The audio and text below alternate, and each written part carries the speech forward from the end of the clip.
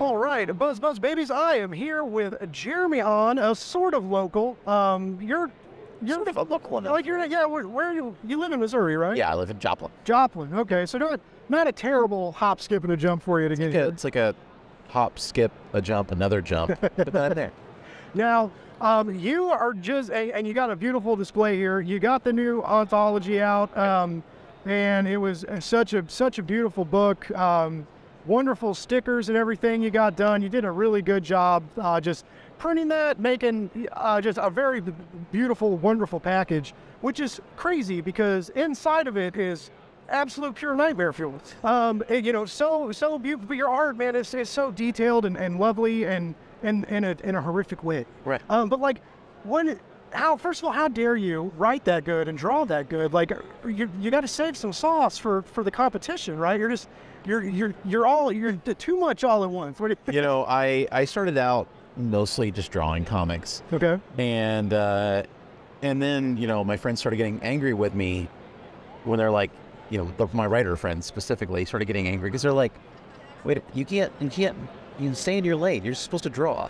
So yeah, what's really weird, I think, is when, you know, as a kid, I thought a lot about, you know, the idea of, I just told stories, you know, like it was always a thing where I would write and draw my own comics.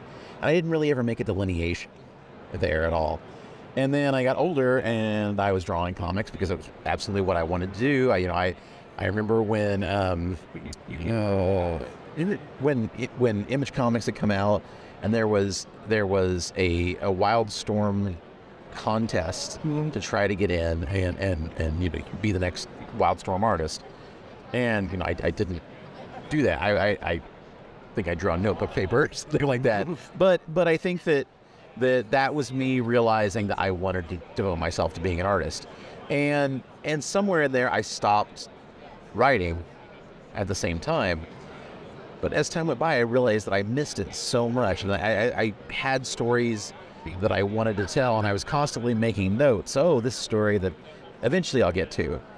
But then, you know, fast forward, I'm older now, and I'm like, well, if I don't start actually, you know, writing my own stuff and writing and drawing my own stuff instead of just being an artist, I was going to miss out. Yeah. Yeah.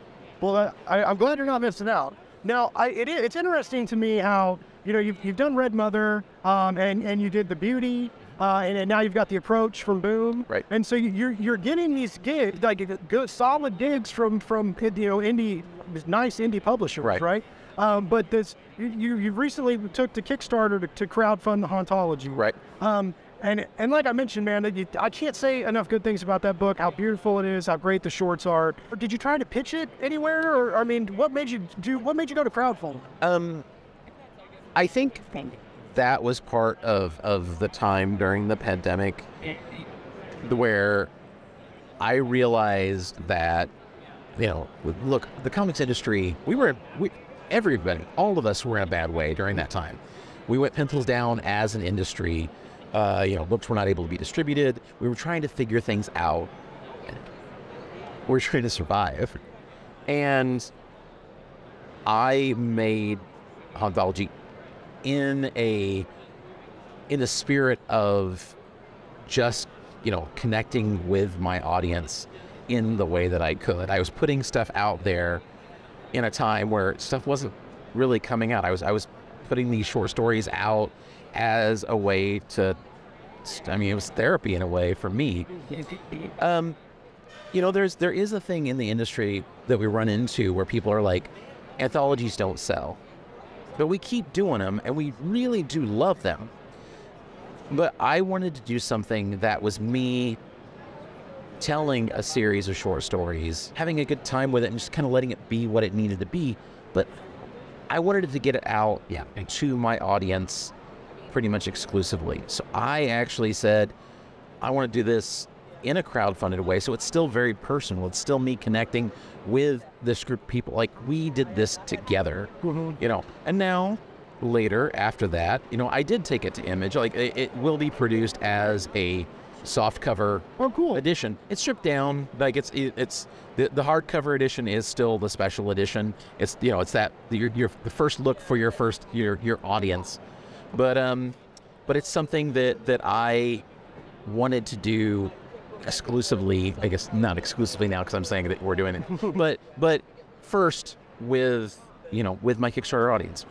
Now, I've seen you sell a couple copies at the table for passersby. What's they see this very sexy hardcover. You got a couple different flavors of it, right? Different variants. And if they ask you, like, what's your quick table pitch on why they should buy this book? So Hauntology is a collection of 26 short stories dealing with the emotions that we felt during the pandemic. These are horror stories that are not about COVID or anything like that, but they're the things that we felt, the isolation, the loneliness, the anger, the fear. I told us monster stories. And it was me using horror as therapy during one of the toughest times in my and all of our lives. I've talked to a couple horror writers now, and this idea of like the therapeutical narrative in horror like keeps popping up. And I've yet to meet a horror writer that's just a prick. Like, you guys you all have like a generous demeanor. You're approachable. You're excited to talk about writing and talk to your fans. Do you think that like that's because of you guys get your anger and your issues and your fears out on the page for everybody to see, and it takes some of the emotional weight off your shoulders that life piles on? Like, does it help like that? I think very much so. I mean, the truth of it is most of the people, like you always hear the thing about like, oh, this horror writer, I bet you they're going to be a really screwed up person. Mm-hmm. You'd hear about Stephen King back in the day, Clive Barker and all this stuff. And then you see interviews with these people and you're like, well, they're just like dudes. They're sweet, even. The horror community is amazing on the whole. Like, fans, other creators, it's such a joyous community. And I do think that we are using horror to exorcise those demons, those things. We're, the best horror, the pure version of horror is us talking about social issues, getting those things out there. Or, Night of the Living Dead is about zombies, but it was also about racial issues during the time, so we're talking about things that are important to us that we need to, but have, monsters that'll eat your face and stuff along the way. What inspired, like, you mentioned like Stephen King. Who are some inspirations for you, whether like movie makers or other writers? Like, where do you pull your horror inspiration from when you're telling your stories? I've talked about it a little bit, but I think this is always important to hit on, is that whenever I was a kid, I was terrified of everything. I was so you'd get a trailer for a movie that would hit the TV and I would be cowering in the corner. I specifically remember the movie Magic. It had Anthony Hopkins in it. Yeah. To get a dummy, but that trailer is one of the scariest things I've ever seen in my life. I think I was pretty emotionally scarred by horror movie trailers as a kid. And I was so scared that I decided at a point that I either was going to like basically never sleep again, or I was going to have to watch Nightmare on Elm Street. And so I went and ended up watching every horror movie at our little video store from A to Z. It wasn't everything because it was a little video store, but there was a lot of horror movies there. And that I learned to love for. I learned that the monsters were metaphor, and I learned that they were cool, and they were cool looking, and they were scary, but that was awesome. And then I started looking, for other things. Like I said, finding the short stories, especially from Stephen King, or eventually finding Clive Barker and Dean Koontz and Peter Straub, especially was a big inspiration. In all of those movies, though, like finding John Carpenter's films was a huge thing. Everything from The Thing to Assault on Precinct 13, which is not a horror story, but it is a horror story in a way. Halloween is arguably inarguably. How about that? It's my favorite. It's probably my favorite horror movie of all time. But and then like even I get a lot of it. Now reading horror manga is a huge thing for me. Like Junji Ito's work is is one of the best things out there in horror fiction, horror prose right now. Laird Barron is a horror writer. Nathan Ballingrud, John Langan. I